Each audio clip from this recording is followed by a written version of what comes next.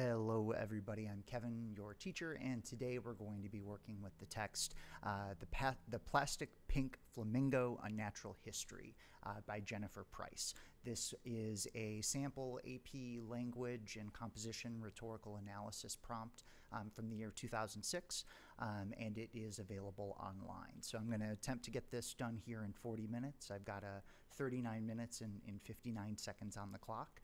So with that, I'll try to simulate as close as it can be to the kind of thinking process and writing process of working through the rhetorical analysis. Here we go. Oh, there we go. All right. The passage below is an excerpt from Jennifer Price's recent essay, The Plastic Pink Flamingo, A Natural History. We want to pay attention to titles and things like that when we're going through. Plastic Pink Flamingo, A Natural History. Why is that not working? Come on. There we go. All right. So I want to highlight that word natural there. The essay examines the popularity of the plastic pink flamingo in the 1950s. Okay, so we get some context. Read the passage carefully, then write an essay in which you analyze how Price crafts the text to reveal her view of U.S. culture. Cool. So now we've got a pretty good idea of what we want to do for the prompt here in order to answer it. We're going to need two things. One, we're going to need to know what is her view on United States culture, how is she characterizing it, and two, talk about specific moves that she's making as a writer, different things that she's doing to try to reach that. So I'm going to talk less and read more. All right, so let's go through and kind of look for that. So we want to keep an eye out, notice things that are revealing her view about the U.S. And noticing little things she's doing with her craft here as a writer too that might give us some insight into her argument. So when the pink flamingo splashed into the 50s market, right away splashed is interesting. It staked two major claims to boldness. First, it was a flamingo. Since the 1930s, vacationing Americans had been flocking to Florida and returning home with flamingo souvenirs. In the 1910s and 20s, Miami Beach's first grand hotel, the Flamingo, had made the bird synonymous with wealth and pizzazz. That's another good word. Later, developers built hundreds of more modest hotels to cater to an eager middle class served by new train lines, and in South Beach especially, architects employed the playful Art Deco style, replete with bright pinks and flamingo motifs. This was a little ironic since Americans had hunted flamingos to extinction in Florida in the late 1800s for their plumes and meat. So we've got a lot of dates so far right off the bat, so we want to notice that we're getting a history that's here. But no matter. So that's a kind of ironic sort of change in tone there. Americans had hunted flamingos to extinction in Florida in the late 1800s for plumes and meat. But no matter. In the 1950s, the new interstates would draw working-class tourists down too. So we have here new interstates versus before it was new train lines, something that I noticed there. It would draw working-class tourists down too. Back in New Jersey, the Union Products Flamingo inscribed one's lawns emphatically with Florida's cachet of leisure and extravagance. It's a great sentence. So it is personified here, the flamingo, and it inscribes one's lawn emphatically with Florida's cachet of leisure and extravagance. Similar to pizzazz and splash early on, we get this very extravagant language that's there to kind of reveal what's going on here. The bird acquired an extra fillip of boldness, too, from the direction of Las Vegas, the flamboyant oasis of instant riches that the gangster, Benjamin Bugsy Siegel, had conjured from the desert in 1946 with his Flamingo Hotel. So again, more dates here. Anyone who has seen Las Vegas knows that a flamingo stands out in a desert even more strikingly than on a lawn.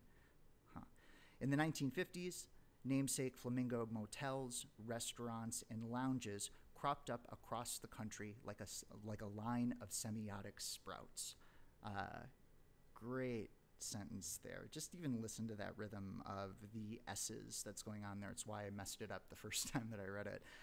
In the 1950s, namesake Flamingo motels, restaurants, and lounges cropped up across the country like a line of semiotic sprouts. Lots of k sounds, lots of s sounds that are going into that sentence. And the flamingo was pink, a second and commensurate claim to boldness. So we're connecting now, we're getting a link back to this first kind of thing that she brings up in the beginning to set out her argument, that it's got two major claims to boldness, the pink flamingo. The first one, it's a flamingo, duh. Two, it's pink. Okay, so let's see what else makes it bold. And the flamingo was pink, a second and commensurate claim to boldness. The plastics industries of the late 50s favored flashy colors, which Tom Wolfe called the new electrochemical pastels of the Florida littoral: tangerine, broiling magenta, livid pink, incarnadine, fuchsia d'Amour, Congo ruby, methyl green. That is a difficult sentence to read. So the plastic industries of the 50s. So again, we get another year here. We're up to the present sort of when Price is talking about this. 50s favored flashy colors. This letter F is coming up all the time as we're reading. The sounds of the language here seem really important to Price as she's writing. Favored flashy colors, which Tom Wolfe, so Tom Wolfe is a fairly well-known nonfiction, literary nonfiction author who wrote a bunch of stuff. His heyday was sort of in the 60s and 70s, but sort of a well-known literary figure to be invoking here. Called these colors the new electrochemical pastels of the Florida littoral: tangerine, broiling magenta, livid pink, incarnadine, fuchsia d'Amour, Congo ruby, methyl green. Again, I messed it up because it's hard to read these words. They're almost words that aren't meant to be spoken. In fact, that word, the Florida, I don't know how to say that word, littoral. I Googled it the other day when I first chose this, and it means coastline. And I don't know why. I haven't looked more into it. But we get all of these really electrochemical, artificial sounding words here associated with nature, so describing nature in unnatural terms. And when I see that, I think back to the original title of the book that this is from, The Plastic Pink Flamingo, A Natural History. So it's plastic, but the book itself is called A Natural History, so we want to notice that tension here. The hues were forward-looking rather than old-fashioned. So these colors were forward-looking rather than old-fashioned, moving forward. Just right for a generation raised in the Depression that was ready to celebrate its new affluence. And as Carol Ann Marling has written, the sassy pinks were the hottest color of the decade. Washing machines, cars, and kitchen counters proliferated in passion pink, sunset pink, and Bermuda pink. In 1956, right after he signed his first recording contract, Elvis Presley bought a pink Cadillac. So again, the sound of those letters going in there, all of the letter P's, we get years again. Also, this is the first time I'm noticing that Price is using other people's names. Here in this paragraph, she's invoking the author Tom Wolfe, Carol Ann Marling, and then Elvis Presley, of course, at the end, to maybe put a little bit of credibility in there. I mean, she's pretty credible already. She seems to know her stuff with the history in the beginning, but an interesting kind of shift that she makes there. The other thing that I'm noticing is that these are sort of the washing machines, cars, and kitchen counters proliferated in passion pink. These are all sort of symbols of middle-class America in many ways, you know, marking the modern conveniences that many people after the Depression, after World War II, were able to find when the car kind of opened up this suburban world for people. Okay, so we get those references there. Why, after all, call the birds pink flamingos as if they could be blue or green? interesting question. So after all this buildup here, she uses this rhetorical question here to make us pause. And looking at that again, it's a little clunky, but I think that's there. It's on purpose. This idea, like, we had all of these different colors here. Why, after all, call the birds pink flamingos? Or pink flamingos, really is what she's saying. Why call them pink flamingos? Could they be blue or green? Why do we need to have the word pink in there? Obviously, flamingos are pink. That's what they are in the real life. So why do we need to describe it? So she says then, the plastic flamingo is a hotter pink than a real flamingo. And even a real flamingo is brighter than anything else around it. I love that sentence.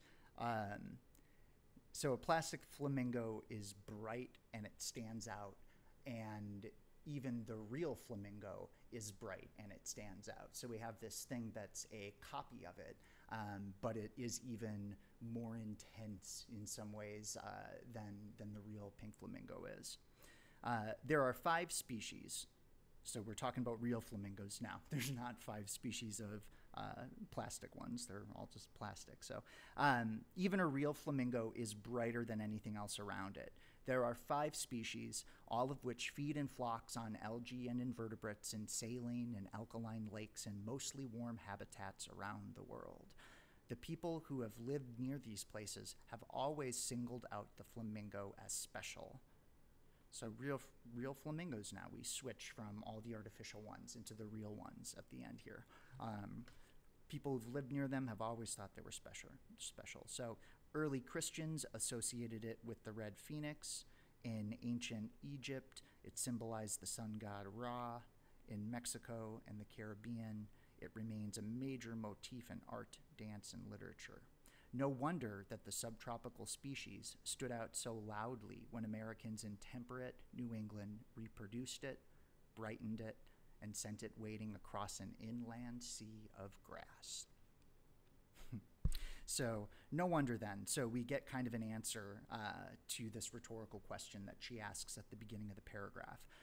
It's no wonder that the subtropical species stood out so loudly when Americans in temperate New England reproduced it, brightened it, and sent it wading across an inland sea of grass.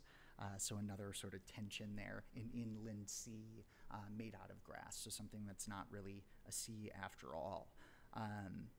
So time management wise, I stopped and I talked to y'all for a little bit. We're a little bit less than 10 minutes to kind of work our way through it. So now that I've read through it and I've sort of noticed things, I'm looking at my marks here on the page, and I want to start thinking about what I want to say about this. So I'm going to open up a new window here. I forgot to add it, which was silly, but it's just eating away at my time. All right, so window, I'm going to bring up a document that I have here. There we go. Okay. So I'm just going to chop that down. I've got a window open where I'm going to start to try writing a little bit, and we'll see how this works out with my text here. But okay, so I want to be figuring out here what I want to say. So when I look at that prompt, I ask myself if I'm rewriting this question in my own words. I'm wondering how does Price view the culture of the United States?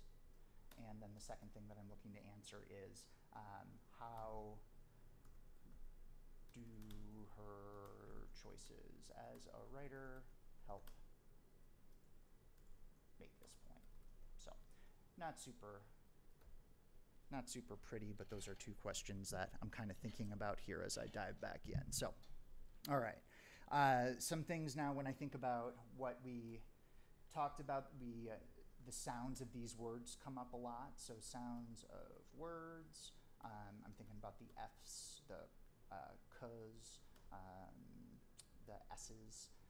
So we've got sounds of words, the historical lesson, you know, and chronological order. So her essay is laid out in chronological order in many ways, except sort of at the end when she connects it to ancient peoples, where she sort of takes a step back out, which we may want to think about that as well.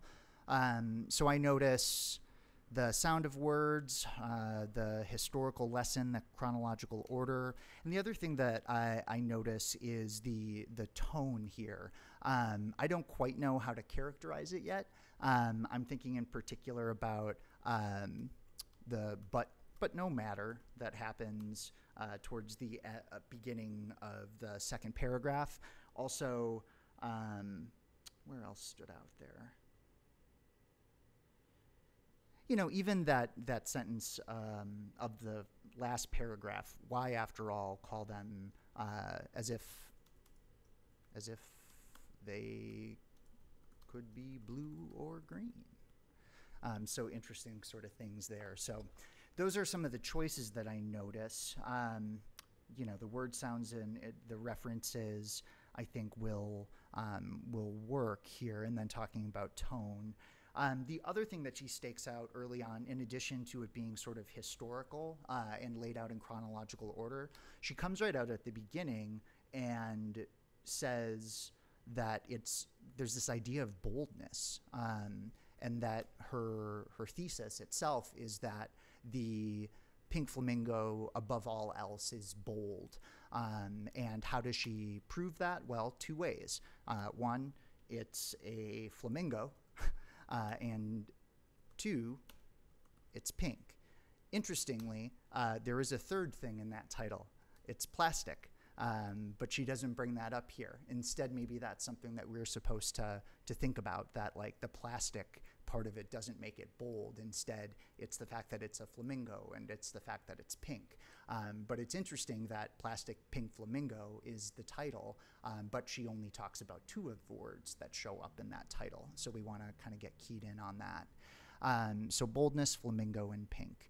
And yeah, she goes on to sort of, I'm going to put this back up here in brackets just to remind myself that she doesn't actually think that. And then thinking about that argument too, it isn't just like the flamingo itself that she's talking about at first. She doesn't talk about the real flamingo until the final paragraph. Instead, she's talking about flamingos as this type of symbol. She goes on to even say in line 29, 28, 29, she uses the word semiotic sprouts. And this is a word that you may not be too familiar with, but semiotics is sort of the study of signs and symbols. So it comes from the same word as symbol, I believe. So she's explicitly putting out there that she's not talking about real flamingos. She's talking about this flamingo as a symbol. And what is she saying that it symbolizes? Well, she comes right out and says that it is Florida's cachet of leisure and extravagance. I always spell that word. Extravagance? Oh, no. Should have listened to Google. No, it's not. Oh, well. So we get the symbol. It stands for tropical, exotic, rich, wealthy. Going on to talk about some of these locations like Miami Beach, South Beach, the Art Deco style, this idea of Florida sort of standing for this pizzazz, as she puts it. So again, we're not necessarily talking about Florida as a place, as a state, but instead Florida as a symbol of the tropics and vacation and leisure, sort of kicking back and relaxing, living that Florida lifestyle. And then the second thing that she's talking about here with the color pink is also, she does something really smart where, she thinks about pink as a symbol as well, just like the flamingo is a symbol for Florida, which itself is a symbol for leisure and success in, mid-century America here after World War II. Also, the color pink is a symbol itself.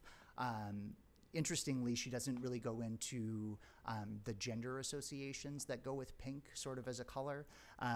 It was earlier in American history that it turned out that the colors shifted at one point even. It used to be that pink was a more masculine color and a blue was associated with more feminine colors in young children.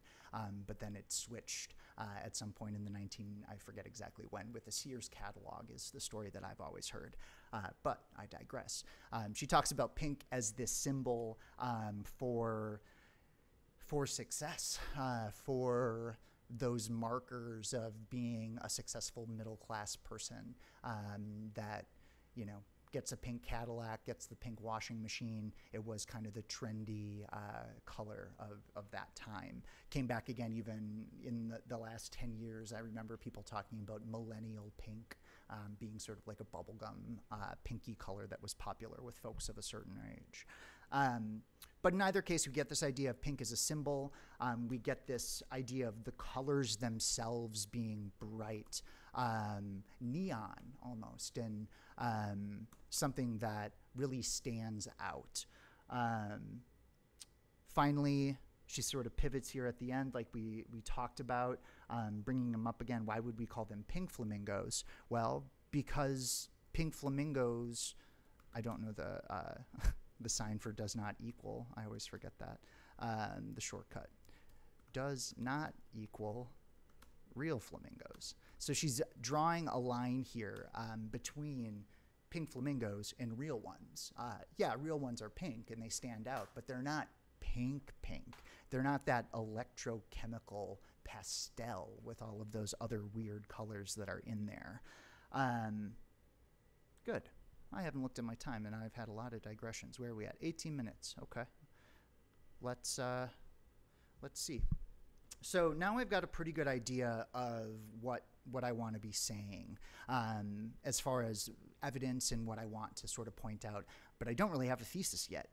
And again, that's going to be the first trick here, and we're coming up on about 15 minutes, so I want to get a thesis down for sure. And what I see when I'm reading this, a word that stands out to me is this idea of something being artificial. The flamingos themselves are fake. The colors are fake. And when I think about that with the different points of history, I almost think that, she talks about the 1930s and the Great Depression, people coming out of that. She talks about new development with like new train lines, then talks about the next big thing of the interstate highway system. And then that leads to the suburbs, and that leads to people moving out and filling their large homes with these pink things that mark success. Yet I see these things in here too about like about sort of the impact on not necessarily, sort of on the environment. She doesn't come right out and say it, but thinking about the hunting of flamingos almost to extinction throughout history, and in the fact that it's ironic that it comes back. So it seems to me that she has a not entirely positive view of American culture. Lots of the stuff here seems ironic. So I'm going to say for now, because I want to get going on writing this thing, that Price, what's the word I'm going to use reveals for now, but maybe I'll come back. Price reveals a cynical attitude towards the United to the culture of the United States and its Price reveals a cynical attitude towards the culture of the U.S. And its reliance on material wealth and objects to show off their status in society. It's okay. We'll take that for now. She, through careful attention to the sounds of words, active and, I don't want to say active, I want to say flamboyant. She uses that too. Flamboyant diction. Sound of words, flamboyant diction, and I actually am going to cut out this sound of words thing. It's not good enough to be in the thesis. Flamboyant diction, through careful attention to flamboyant diction, historic, I'll put that later, an analysis of cultural icons as symbols. Careful analysis, diction, and an analysis of cultural icons as symbols. Price traces the history of the plastic pink flamingo throughout. Traces the history of the plastic pink flamingo to convey a cynicism towards Americans' tendency to use wealth, well, tendency towards showing off towards Americans' tendency to show off social status through material wealth. Okay. So now I can cut that. And I've got a thesis. It's not great, but it's there. And I've got, I don't know if that's been running down. I've got 12 minutes. Okay. So first, I want to talk about flamboyant diction. Price's tone throughout the piece is excited and, in her own words, bold.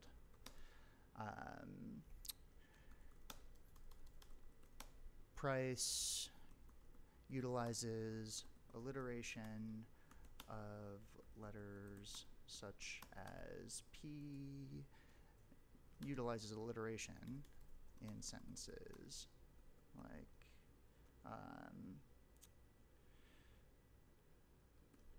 flocking to Florida, and where was that other one that semiotic sprouts, and I forget where else that was now. That's all right, I got two. And semiotic sprouts.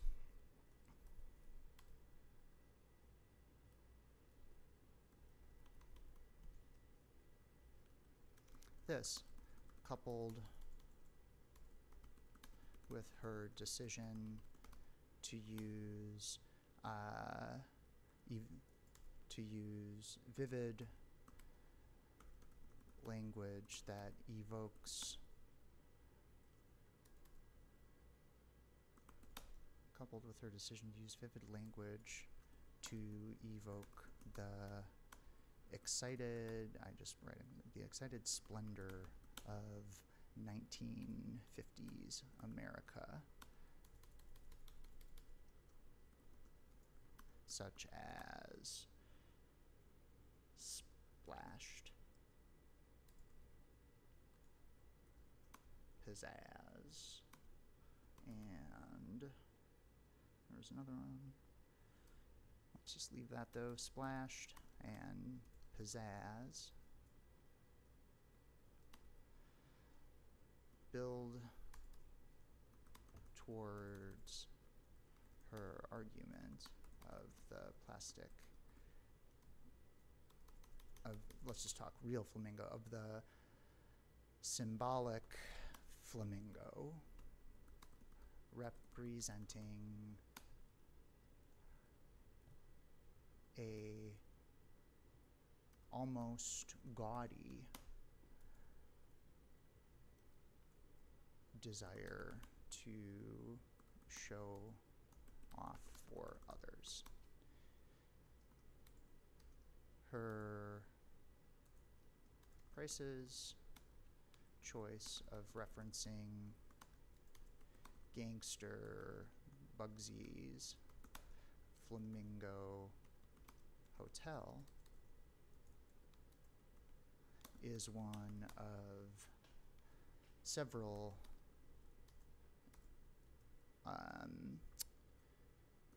suggestions made throughout the piece that this... Now I'm getting worried about my time, that's right. Several suggestions made throughout the piece that this reliance on material possessions has a negative impact on others. So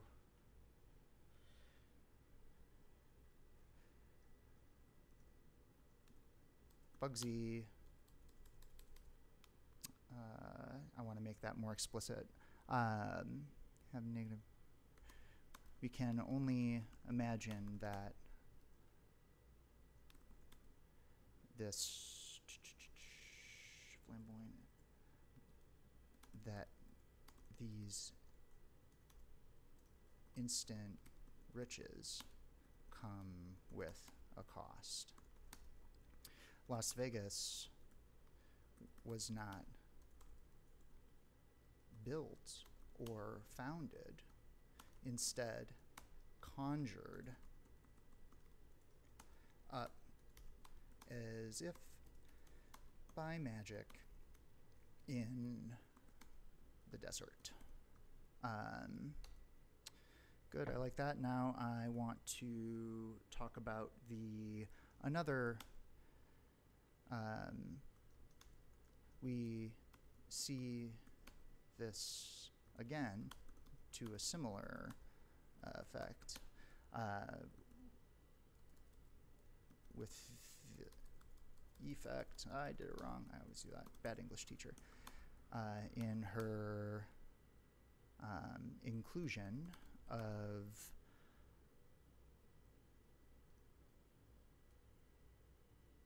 do a similar effect when she includes, I don't know, when she includes historical fact concerning the near extinction of real, I didn't need to underline that, didn't mean to, real flamingos in Florida. The real one, not the symbolic Florida. All right, so I think that that's not enough to be a new paragraph, so I'm gonna get this all on one page here. All right, so what else now? 6 minutes, tone. Florida. However, now I can pivot to tone. Price skillfully, however, after this, After this gruesome detail, Price skillfully employs an understated irony with the remark, but no matter. But no matter. Indeed, there was no matter. Despite the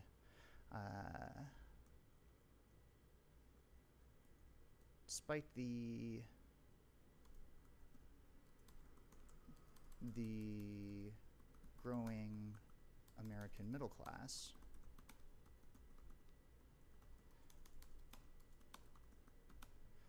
the progress and innovations of the mid-20th century had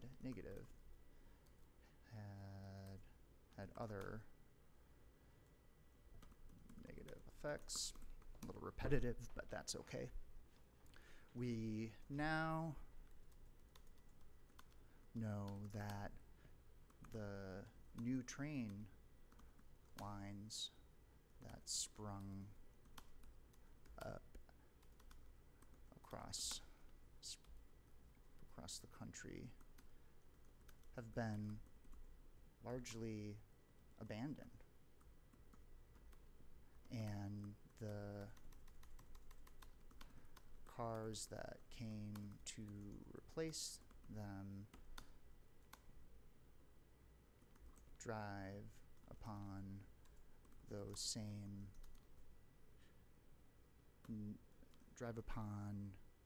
the new, what does she say, new interstates of the 1950s. We also know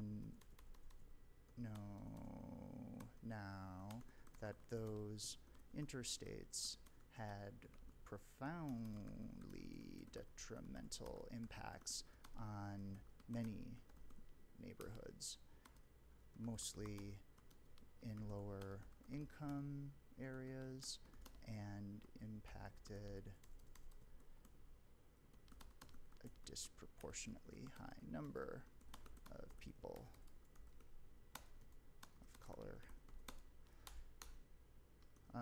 However, after this gruesome, so we see a dark side. Prices. What haven't I talked about yet? Artificial, bold, plastic, pink.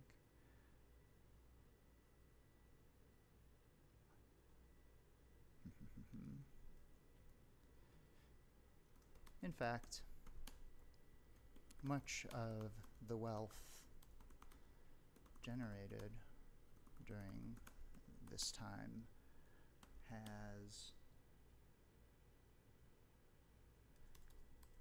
seems artificial. How do I want to wrap this up?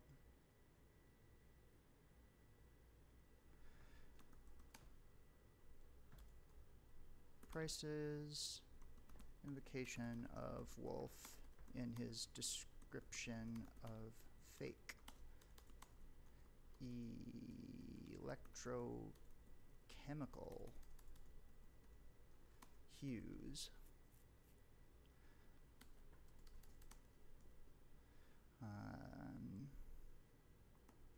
suggests, thanks Google, sorry, that's cheating, suggests that, what was I going to say?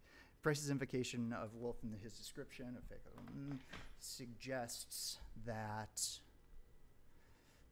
Americans, for the most part, do not care if something, that Americans of the 1950s, for the most part,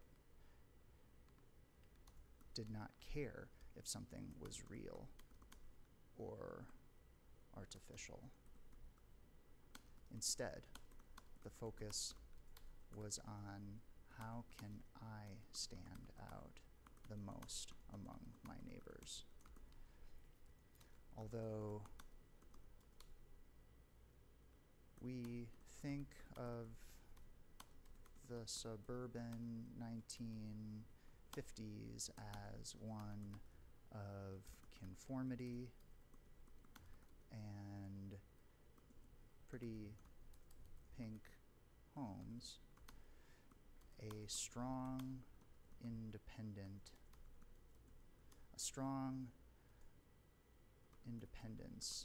still permeated society in a country which values rugged individualism, sometimes to a fault.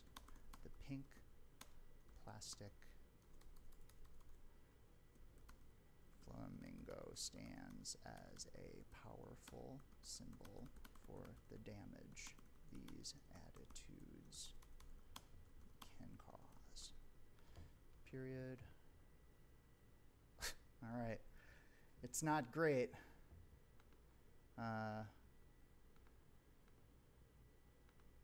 But it's there. So I'm just going through, and I would have to submit this now.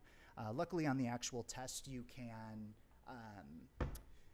kind of pick. You get just a 2-hour block to do all 3 essays. So if you would move along after this 40 minutes and would want to come back to it, you could take another look at it. So I am going to pretend that my time is officially up and I couldn't just ramble on or keep going again for the sake of the argument.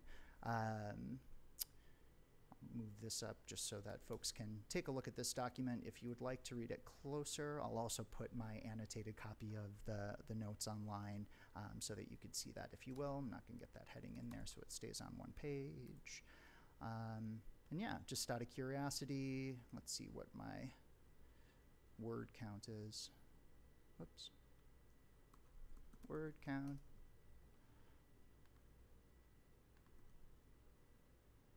I'm sorry, 389 words. So do you have a thesis statement in there? Again, you know, that's not the best essay, but it's in there. And I think that, you know, my use of evidence could have been stronger. You know, I suppose, let's just take a look real quick at what the rubric says here. So I'm going to pop this over. There we go. Whoops, my little. All right, so thesis, it responds to the prompt with a defensible thesis that analyzes the rhetorical choices. Yeah, I think I would get that point. I'm comfortable with that. Here, I do make textual references, I think, that are relevant to my thesis, and do try to explain. I think that, you know, I'm not to a 4, but I think that this would be 3-ish. You know, maybe I would fall a little bit short of getting that 3rd point. I do think, though, that I would get the sophistication point. I think that it's a sophisticated reading here to bring in some of these other details about the rhetorical situation, you know, talking about the cultural context in America as it develops over time, which makes sense here too, because her argument is structured that way as sort of a historical chronological reading. So in either case, hopefully that think aloud process has helped a little bit. Again, your mileage may vary, but sometimes it's just useful to hear another person's take on a piece of writing. So hope you enjoyed the video, and yeah, enjoy your writing. Thanks.